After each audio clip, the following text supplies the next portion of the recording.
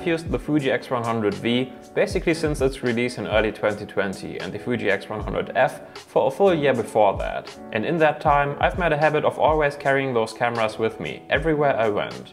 I have used the X100F on my last trip to New York City at the beginning of 2020, which, thanks to COVID, was my last kind of big international trip, and I've used the V in all kinds of everyday situations and weekend getaways, including my engagement trip to Italy this year, and well, at least I like the results that I've gotten from those cameras a lot. So the X100V has grown very near and dear to my heart over the years. I know it in and out, have customized the JPEGs to my own style, and I have come to a place with this camera where I am happy with like 85% of the images I shoot with it. And that is without any editing or post-processing. But for the whole duration of me owning that camera or its predecessor, I always had that nagging feeling in the back of my head that was just asking, what if I had the Leica Q2? The Leica Q2 has for years now been that mystery fixed lens camera by this German heritage brand that costs more than 3 times as much as the V, and even though I was sure that it could not possibly be 3 times the camera that the V is, I always wondered what the difference actually is. A few weeks ago then I visited my uncle for the first time in a long time, and he actually owns a Leica Q2 as well as a Leica M10P and a couple of Summilux and Summicron lenses and void lenser lenses, and I had a chance to play around with all of those, and especially the Leica Q2 was obviously very interesting to me.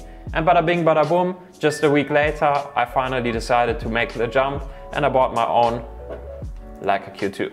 So is it worth the upgrade? Let's talk about it. Now there are a few categories that I personally think are the most interesting when it comes to making the decision of whether one should go for the Leica or the Fuji. And while price is obviously a deciding factor, I'm not going to discuss it in this video. You have to make the decision for yourself if any of the two cameras, or if in fact any other camera, is worth the asking price for you. So the categories I will be talking about are the following: build quality and design, colors and JPEGs, low light and video.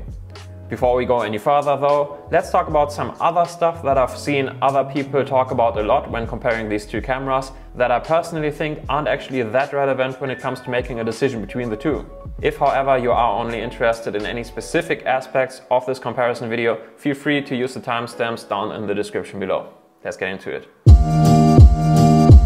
The two things that I've seen other people talk a lot about when comparing these two cameras that I think aren't actually as important as people make them out to be are 1, the form factor, and 2, the focal length. So let's start with the focal length. While the Fuji has a 23mm lens on an APS-C sensor, which means an equivalent focal length of 35mm, the Leica comes with a 28mm lens on a full-frame sensor, so it's a true 28mm lens. You do, however, have the flexibility with both cameras to switch between those two focal lengths. Admittedly, you do need to add the wide conversion lens for the X100V to get a 28mm equivalent field of view, but even with that, it is still way cheaper and as compact as the Leica Q2. With the Leica Q2, on the other hand, you can simply use the integrated crop modes if you want to and still get slightly more compression and resolution at a 35mm field of view than you do with the stock X100V. I think nobody would disagree in saying that there are situations where having a 28mm might be more useful than having a 35mm and vice versa. But again, you have the flexibility to alternate between those focal lengths on both cameras, at least to some degree, and with a bit of fakery and crop involved. When it comes to the form factor, again, at least when you want to use the X100V with the WCL, you end up pretty much in the same place as you do with the Q2. And the differences in size aren't too big to begin with. Yes, I guess you could fit the stock V in your jacket pocket, but first of all, it's not weather resistant without any filter mounted on the front, and secondly, it's not really that compact without a filter either. It's not like comparing the Q2 to an RX100. Me personally, I would never run around with this fatso in my jacket pocket. But that's personal preference, of course. And admittedly, if you are not planning to mount anything to the front lens of your Fuji and you are not interested in having a 28mm field of view and form factor is your highest priority, well, you can just stop watching this video. The X100V is tailor-made for you. And maybe also check out some of Ricoh's offering and you're good to go, buddy. For the rest of us though, let's talk about the differences in those other categories that I mentioned earlier. Let me start by saying this. The Fuji X100V is a beautifully designed and made camera. According to my fiance, it is by far the best looking camera that I've ever owned. The Fuji X100V is also weather resistant according to Fuji, at least if you have a filter mounted to your lens. They do, however, not disclose any kind of weather resistance rating for this camera. The button layout of the Fuji is incredibly intuitive and easy to get familiar with. And even with its rather minimalistic layout, you still get enough buttons and wheels to play with and customize to set it up just the way you want it to. There are, however, some quirks, if you like, with this camera that are somewhat at odds with its overall high quality appearance. Most notably for me, that is the lens and the noise it makes. It makes strange noises when you start the camera and it is squeaking around all the time when you use it. I honestly haven't noticed it as much before, but now, coming back to it after using the Leica for a few weeks, it is very noticeable. With that being said, the shutter is a bit more quiet on the Fuji and you can hear the stabilization work on the Leica. So take this with a grain of salt. Both cameras operate fairly quietly, so I guess you won't be disappointed with either of the two. The Leica Q2 is built like a tank. It feels a lot heavier than the Fuji, but in a good way. It feels more dense and solid because it has more heft to it. Even though the Fuji is built very well, it feels a bit like a toy compared to the Leica. That is in part due to the weight, but you start to notice that all the other little parts, like the gripping material and so on, just feel more squishy and of lower quality on the Fuji. Again, I can't stress enough that I think that the Fuji is actually a very well built camera, but the Leica is just better. The Leica also does actually have an IP52 water and dust resistance rating, which is nice. I personally haven't had any issues with the X100V in the rain, but I know people who also own the X100V and they had issues with moisture building up in the viewfinder after using the camera out in the rain, and that was even with the filter mounted to the front. I have already used the Leica out in heavy rains and hailstorms for longer periods of time without any issues to report. When it comes to the button layout, I'm a bit torn between the two. The Leica is even more minimalistic than the Fuji, with fewer buttons and dials, and all the important stuff like aperture, shutter speed and ISO readily available right where you would expect them to be. Most other settings, however, are hidden somewhere in the menu. Don't get me wrong, there are very intuitive and well-structured menus in my opinion, even though other people might disagree, but I think at least Leica makes good use of the touch functionality. It is, however, something that I got to get used to. Overall, at least in my opinion, I think most people would prefer the Leica menus over the Fuji menus, for the simple reason that there are a lot less menus in the Leica than there are in the Fuji, because you do get a lot less possibilities to customize your camera. That is obviously not inherently a good thing, but we get to that later. The positive aspect of that, however, is that most of the settings that you do get are pretty self-explanatory. So for most of the time, you don't struggle to find anything that you're looking for. One massive advantage that the Leica has over the Fuji is that manual focus. Sure, you can manual focus on the Fuji as well, but it's focused by wire and I didn't find it to be fun or intuitive at all. With the Leica, on the other hand, you can always press a button on the lens to get it into manual focusing mode and you get a true mechanical focusing experience. I honestly have never understood the whole hype around manual focusing and I still prefer using autofocus and I will continue to use autofocus, but at least having the ability to use manual focus in a very nice and intuitive way whenever you might need it, because the autofocus might struggle, might be low light, whatever it may be, is very nice in my opinion. So overall, I think personally I prefer the Leica in terms of its button layout and so on. The Fuji has a bit more buttons and dials and gives you more possibilities for customization. The Leica is a bit more minimalistic and a bit more self-explanatory if you like. You do get that tilt screen on the Fuji, which is very useful some of the time and it's very well integrated. I also prefer the joystick to the four-way thumb thing that the Leica has, but the Leica does have that solid build quality and that aesthetic. I think the Leica wins, but it's really down to personal preference, and on some days, depending on what I'm doing, I might actually prefer the Fuji. So as you can see, I'm a bit torn between the two. When it comes to the aesthetics, I just love the Leica design language, but my fiance still insists that the Fuji is the better looking. So again, I guess you can't really go wrong with either of the two cameras. So overall, I just think that the Leica is probably more reliable, at least when it comes to weather and dust resistance, even though the Fuji is certainly somewhat rugged as well. So if you like to shoot in bad environments a lot, like out in the rain or whatever, that might actually be a deciding factor for you. If you pride yourself on being a RAW shooter and you enjoy the process of editing every single image you take, You will probably get more out of the Leica files than you would out of the Fuji files, for the simple reason that you do have a higher megapixel count, you do have that bigger full-frame sensor over the APS-C sensor, and you do get a bit more information out of the file. If, however, you are more like me, meaning that you enjoy the process of taking photos and figuring out the best settings on your camera, but not so much the art of post-processing, you might actually prefer the Fuji. Don't get me wrong, the JPEGs you get out of the Leica are by no means bad. But at least in my experience, I think the Leica gets the white balance wrong more often than the Fuji, especially when there are artificial lights around. And you have a lot less room to customize the JPEG profiles that you get on the Leica. With the Fuji, on the other hand, you get all of those juicy film style looks, which I honestly wasn't planning to use at all at first when I got the camera, simply because I thought they were kind of amateurish and cheap. And well, they might be a bit gimmicky, but they also produce great results. And the film simulations themselves are honestly just the tip of the iceberg. You can go deep into the menu and customize those film simulations to create your own JPEG recipes that are completely unique to you. Or you can find recipes that someone else has created and just play around with those. You can even save different recipes to use in different occasions. And of course, you can fine-tune the white balance. After years of being a Fuji shooter, I honestly didn't know how awesome the Fuji white balance actually was. Rarely, if ever, did I actually think that the Fuji did get the white balance wrong in any of my shots. But I still wanted to add a bit more warmth to the images I got, so I fine-tuned the white balance, and well, I'm happy with the results. All the images you see from the Fuji X100V are straight out of camera. During the whole duration of me owning the X100, be it the F or the V, I have probably edited less than 10 images. I've even stopped shooting RAW altogether for the most part. It just wasn't necessary in my opinion. Sure, you could get more out of these images, but honestly, I'm very happy with the way they are.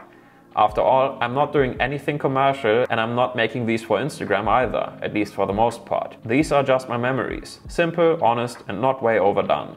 So yeah, with that being said, the Leica JPEGs really aren't bad either. And even though I feel like the white balance lands on the cold side of the temperature spectrum fairly often when shooting with artificial lights, and I feel like a lot of images have a slight green hue to them, which I also don't like, I still overall really enjoy the look that you get with the JPEGs. They are fairly unique and they are certainly completely different to what you get with the Fuji. With that being said, I might just get back into Lightroom editing, and also, this is a purely subjective statement, but I actually often prefer the images that come straight out of the Fuji over those straight out of the Leica. For the most part, again, that is true when shooting in artificially lit situations. Who would have thought?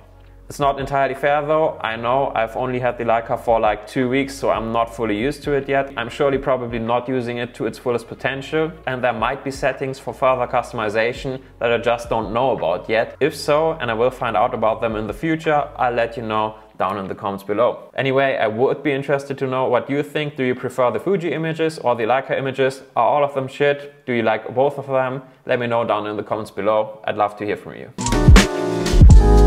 Low light performance was actually one of the big deciding factors for me that drove me to the Leica Q2.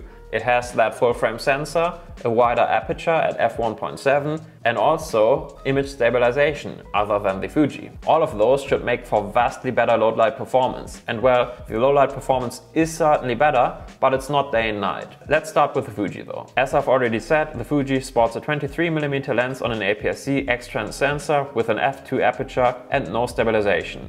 That means that ISO performance gets a bit rough north of ISO 3200, and you can't really go too low with your shutter speed either unless you use a tripod or you don't mind blurry images. I got to be honest, I was a bit frustrated with the X100 at first, simply because it wasn't that good in low light situations, so you got to get used to it a bit and you got to figure out how to use it best in low light situations, especially because you do have to play around a bit with the shutter speeds you can use them, depending on how shaky your hands are and everything. And also you can get used to the fact that the grain you get with higher ISO images on the Fuji actually doesn't look too bad. It does kind of have that, and I know other people have said that before me, but it really does kind of have that analog grain type of look to it. So it's not really that annoying high ISO noise, at least in my opinion. But still, if you want to get fairly clean images, you have to know what you're doing and you have to know the limits you get with this camera. But if you play your cards right, you can still get fairly nice images in low light situations, but you will struggle to get that brighter than real life look and experience. You will, however, certainly be able, in my opinion, to get images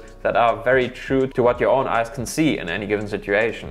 The Leica, on the other hand, really excels here.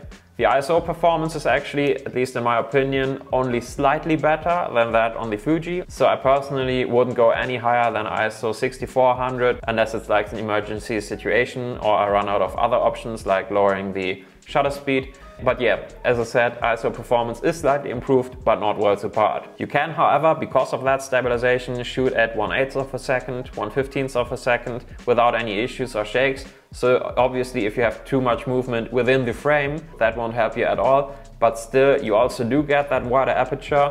In conclusion though, I think the Leica vastly outperforms the Fuji when it comes to low light. That is not really surprising at all, and that also doesn't mean that you can't get great results with the Fuji in low light situations. I've certainly enjoyed using it in low light a ton. You just have to know its limitations and just kind of work with it. The last category is probably the one that the least of you are actually interested in, but I personally am very much interested in how these cameras perform in the video section. And since most other people just kind of gloss over this, I have decided to include it in this video. And here is the short and sweet conclusion. Both cameras are really frustrating when it comes to shooting video, each in their own very unique ways. Both cameras shoot 4K at up to 30 frames per second and 1080p at up to 120 frames per second, all in 8-bit. The video autofocus sucks on both cameras, but it is still better on the Fuji in my opinion.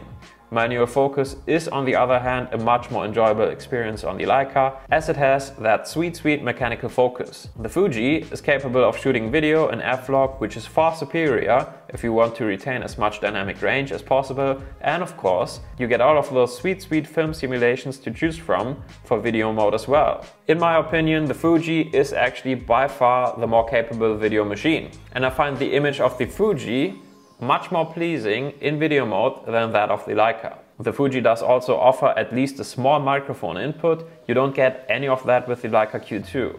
The Leica does, however, have a party trick up its sleeve that the Fuji is clearly lacking, and that is the image stabilization. With the Q2, you can shoot video handheld without those annoying shakes and jitters you get from the Fuji. The Fuji, without any stabilization, is almost unusable handheld in my opinion. So there you have it. Both are somewhat capable, but they also both lack some vital features, which makes them both fairly useless in most run and gun situations. If you want to shoot handheld, the Leica, in my opinion, is clearly the way to go, simply because it has that image stabilization. With the Fuji, you can only do that, in my opinion, if you use stabilization in post, which for the most part isn't great, and it also crops in onto your footage, or if you are prepared to schlep around a gimbal, which kind of negates the point of having such a small camera. The Q2 is kind of frustrating because it could be so much improved if they would just add more capabilities like shooting in log, but I guess, again, most Leica Q2 owners are probably not interested in using this for video